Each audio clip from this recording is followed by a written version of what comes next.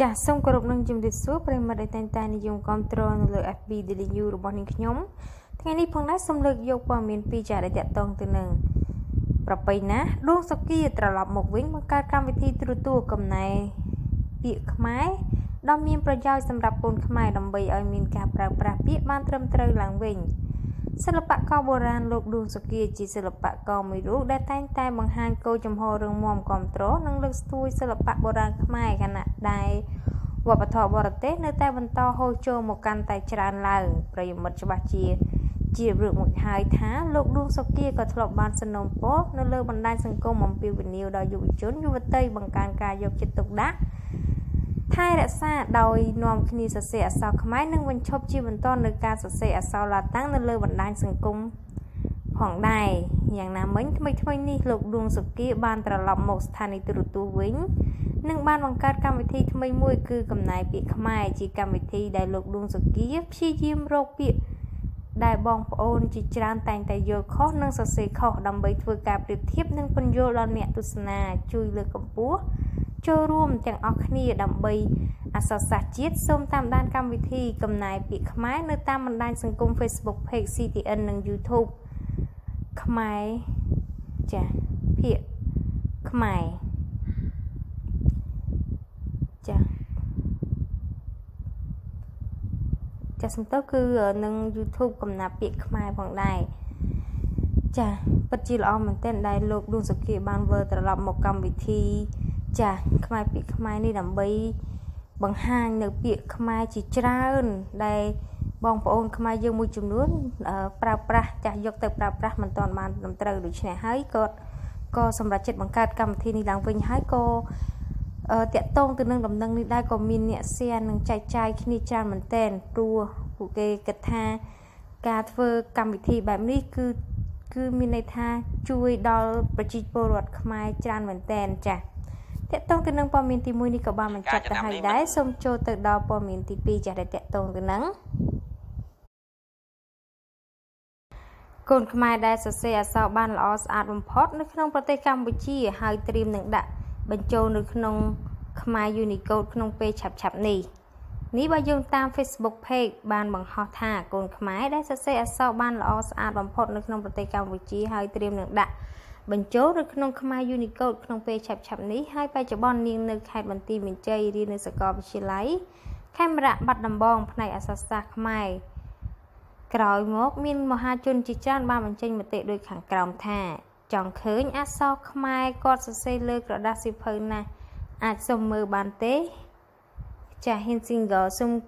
គាំទ្រចំពោះការខិតខំព្យាយាមសរសេរអក្សរខ្មែរបានស្អាតកម្រមាន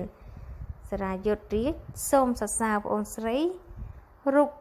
សម្ផស្សក៏ស្អាតអក្សរក៏ស្អាតជូនពរបងអូនឲ្យបានជោគជ័យម៉ៅអ៊ុន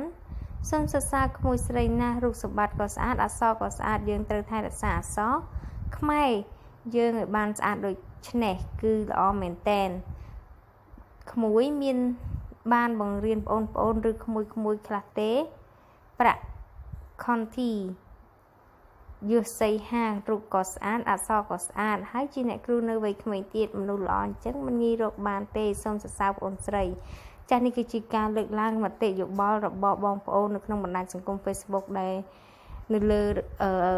រូបភាពដែលអ្នកគ្រូម្នាក់បានសរសេរអក្សរខ្មែរយើងស្អាតមែនទែនហើយមានការកោតសរសើរ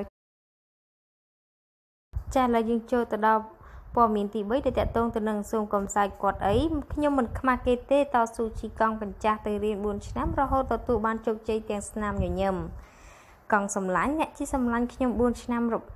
របស់ខ្ញុំអរគុណគ្រប់បែបយ៉ាងដែលឯងតែងតែជូនខ្ញុំទៅរៀននឹងគ្រប់ទិសទីដែលខ្ញុំចង់ទៅនេះជាប្រយោគបង្កប់ដោយអត្ថន័យរបស់និស្សិតឈ្មោះហៀមហំបានបញ្ចប់បរិញ្ញាបត្រអក្សរសាស្ត្រខ្មែរបានចា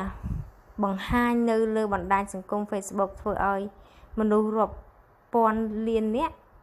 រាប់ពាន់នាក់សំទោស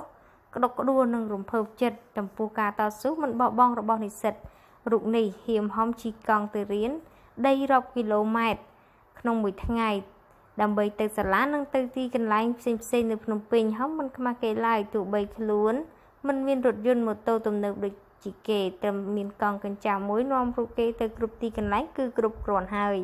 និស្សិតហ៊ាមហោមបានអរគុណអ្នកជុំវិញខ្លួនដែលនាំឲ្យគេមានថ្ងៃនេះដូចជាអង្គការដែលគេស្នាក់នៅឪពុកម្ដាយធម៌លោកគ្រូអ្នកគ្រូនិងអ្នកមានគុណទាំងពីរដែលបានផ្ដល់កំណើតដល់ខ្លួនចាស់នេះគឺជាការបង្ហោះរបស់លោកហ៊ាមហោមនៅក្នុងបណ្ដាញសង្គម Facebook ផងដែរដែលលោកបាននិយាយថាមានកង់កញ្ចាស់របស់គាត់មួយអាចជូនគាត់ទៅគ្រប់ទិសទីតែម្ដងនៅអ្វីនៅកន្លែងណាដែលគាត់ចង់ទៅហើយអ្វីដែលកាន់តែពិសេសនោះគឺអាចជូនគាត់ចាស់ទៅរៀនជារៀងរាល់ថ្ងៃរហូតទទួលបានជោគជ័យនៅថ្ងៃនេះផងដែរចាស់ពិតជាមានមោទនភាពនិងសូមសរសើរដល់បងប្រុសម្នាក់នេះមែនទែនដែលគាត់ខិតខំសិក្សាចាស់ហើយក៏មិនបានតូចចិត្តតូចថ្លើមនៅនឹងអ្វីដែលខ្លួនមានផងដែរ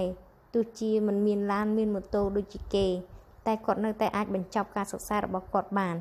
ចាស់តេតងទៅនឹងព័ត៌មានទាំង3នៅថ្ងៃនេះក៏បានបញ្ចប់ទៅហើយដែរអរគុណប្រិយមិត្តដែលតែងតែនិយមគ្រប់គ្រងនៅលើ FB Daily News របស់នាងខ្ញុំប្រសិនបើលោកអ្នកចង់បន្តទទួលបានព័ត៌មានថ្មីៗក្